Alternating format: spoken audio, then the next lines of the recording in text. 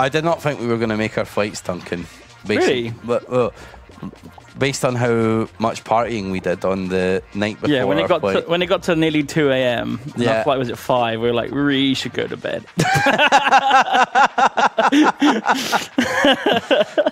Yes, I was a bit worse for wear yesterday, but I feel like a million. But I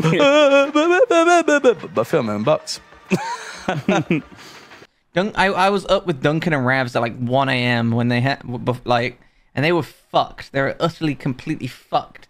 And that was like a couple of hours before they had to go on to the flight.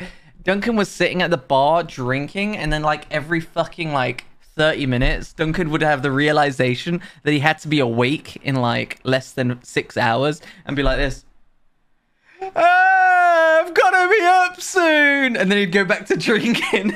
And then another hour would pass him by. I've got to go up soon. Go back to drinking. It was the dumbest shit I ever seen. It was like, you're making this worse. It's like by the time he takes another sip of his pint, it just leaves his brain, and then he just goes back to drinking. And then